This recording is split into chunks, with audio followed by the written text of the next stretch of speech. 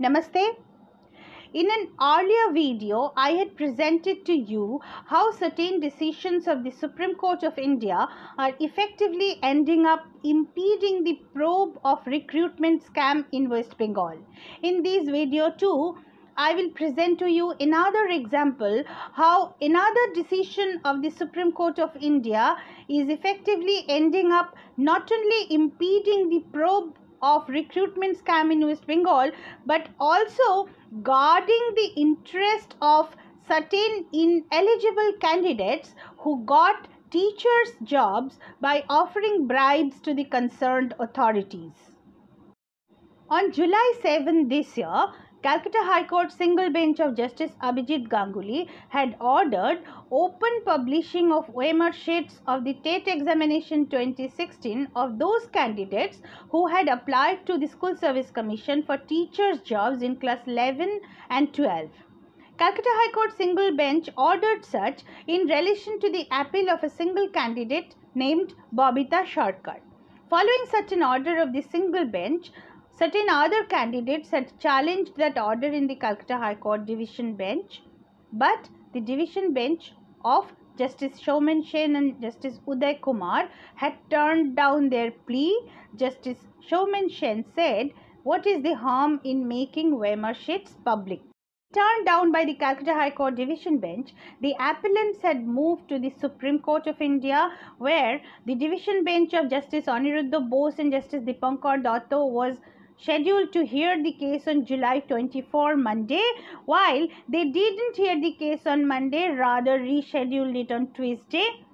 While looking at the appeal, Justice Dipankar Datta had expressed his disgust that the volume and scale of the West Bengal recruitment scam is such that only Bhagwan can save us.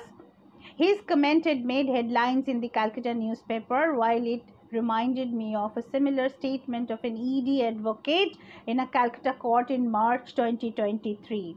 While ED took some iron shield in their grip, an advocate of the ED said in the court that initially we thought that there is corruption in relation to recruitment through SSC and TET examination, but now we can see that there is corruption in the recruitment of the all sectors of the government. The recruitment scam is an absolute gold mine, and the volume and scale of the recruitment scam is such that only Bhagwan Shri Krishna can help us. And as much as I can remember, that the ED advocate had also chanted some shloka from Srimad Bhagavad Gita. So, while probing the West Bengal recruitment scam, the democratic institutions of Bharat are repeatedly invoking God.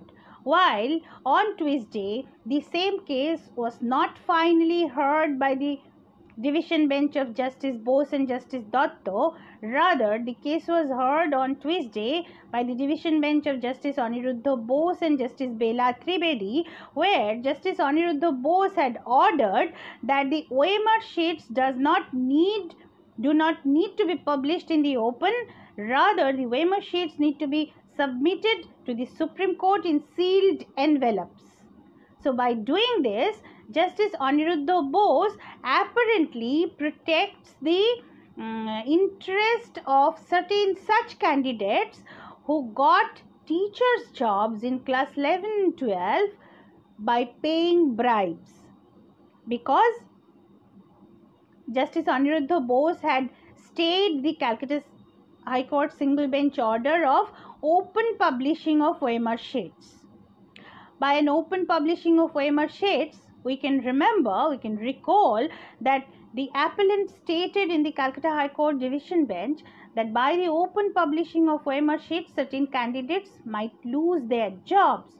So this means that by open publishing of OMR sheets, certain ineligible candidates would have got exposed. Justice Aniruddha Bose's stay on the Calcutta High Court single bench order would effectively end up protecting the interest of such ineligible candidates who got the jobs by paying bribes to the concerned authorities. So this is another example how the Supreme Court of India is not only impeding the probe of the recruitment scam, but also ending up guarding the interests of the ineligible candidates too.